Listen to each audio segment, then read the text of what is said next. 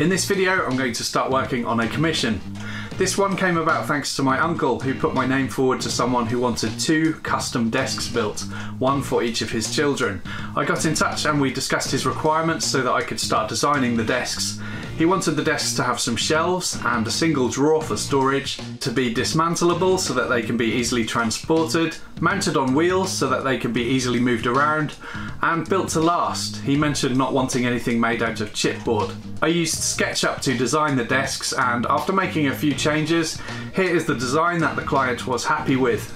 To begin, I needed to pick up some 18mm Far Eastern hardwood plywood for the frame of the desks, and usually I go to my local timber merchant, but it was closed at the weekend, so I decided to check out a new DIY store that had opened recently close to me called Bunnings. I first spoke to them over the phone to check that they had what I wanted in stock, and they told me it was £36 per sheet, which I couldn't quite believe because at my local timber merchant it's usually around £53 per sheet.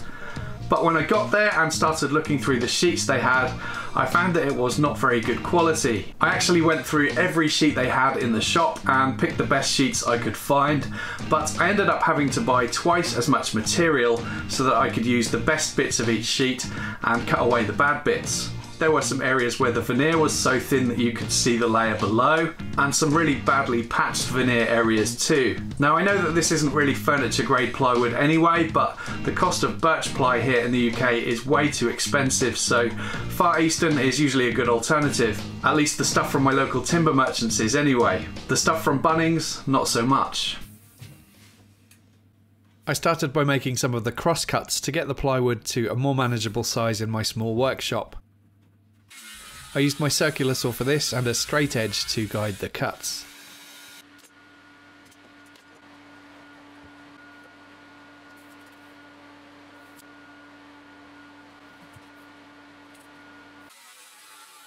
I then made the rip cuts over at the table saw. These pieces I'm cutting here are for the shelving units that will make up the left hand side of the desks. And then I cut the side panels for the right hand side of the desks. I used my heat gun and an old chisel to easily peel off those nasty stickers. For the shelves of the desks, I'd used some oak kitchen worktop, and I'll be using this for the top of each of the desks too later on. I bought these worktop lengths online and had them delivered. This stuff is 27mm thick, 620mm wide, and I bought 2 lengths which were 2 meters long.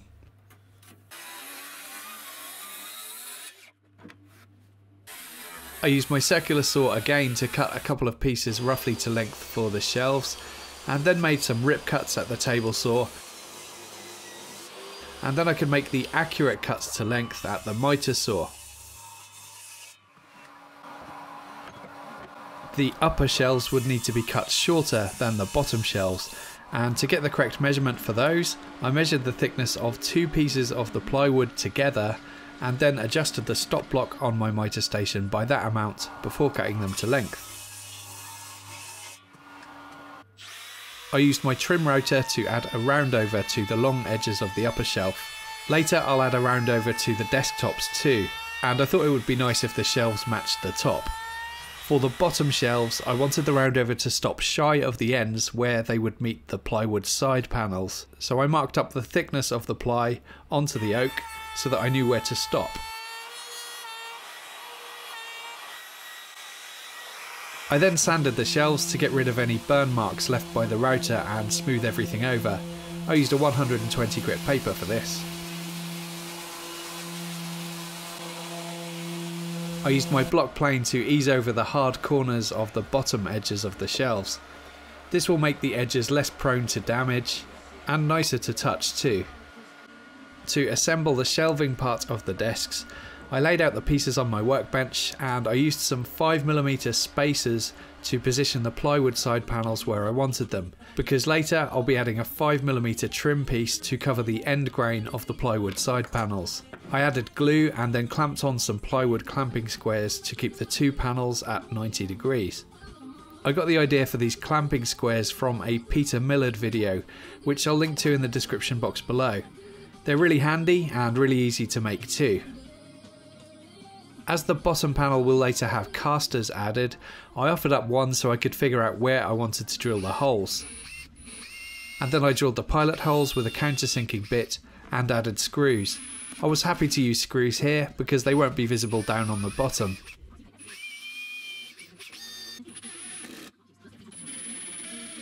Then I checked that the upper shelf would fit, and that looked fine, so then I marked up where I wanted to add some beech dowels to secure the shelves. Again, I used clamping squares to help keep the shelf square. I added wood glue and used some parallel clamps to hold it in place once I was happy that it was sitting level.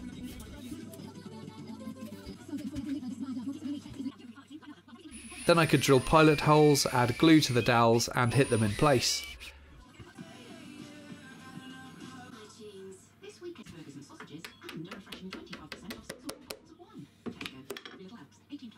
I then used a Japanese pull saw to trim them flush with the side panels and sanded with some 120 grit.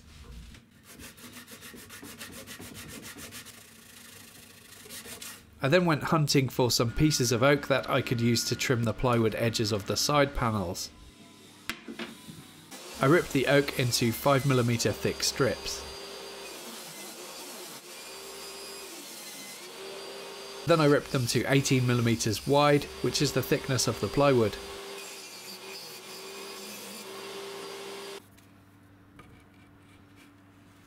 I offered them up and marked them for length, and then cut them at the bandsaw. And then I could glue and clamp them in place.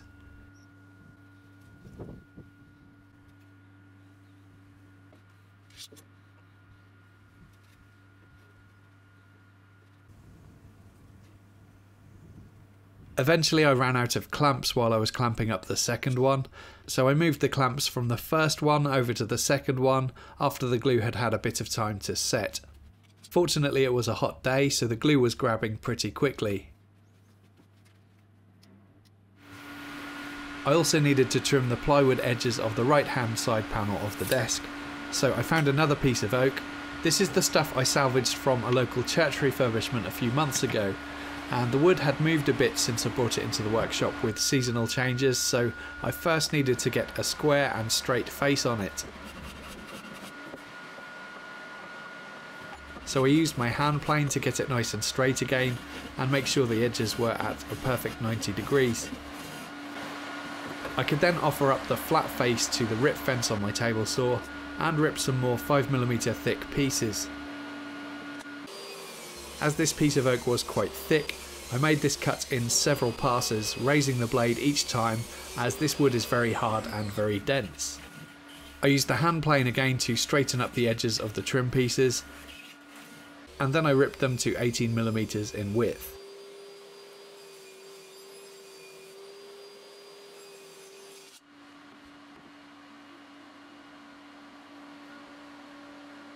I used some oak wood filler to fill any small gaps between the panel and the trim. This stuff works really well. It was a pretty hot day and my cat had managed to find the only piece of shade in the garden to cool down.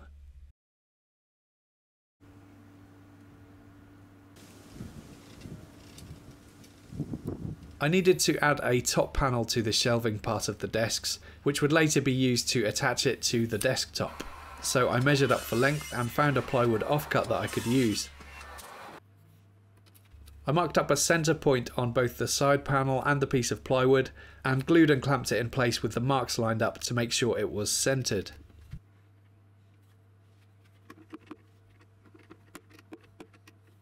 And once the glue had set, I added dowels again to reinforce the top panel.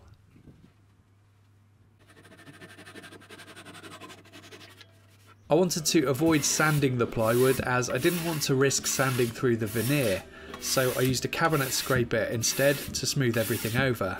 And then I used the sander just to ease over the oak trim edges. For finish I used boiled linseed oil. This raised the grain slightly, so I did some gentle hand sanding with some 400 grit wet and dry paper to smooth everything over after the oil had dried, and then I applied a second coat of oil.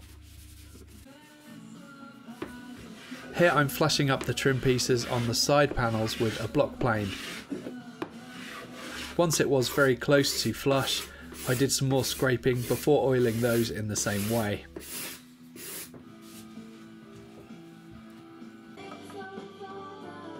I could then add the casters to the bottom of the shelving side of the desk, and I used some 15mm pan head screws for that after drilling pilot holes.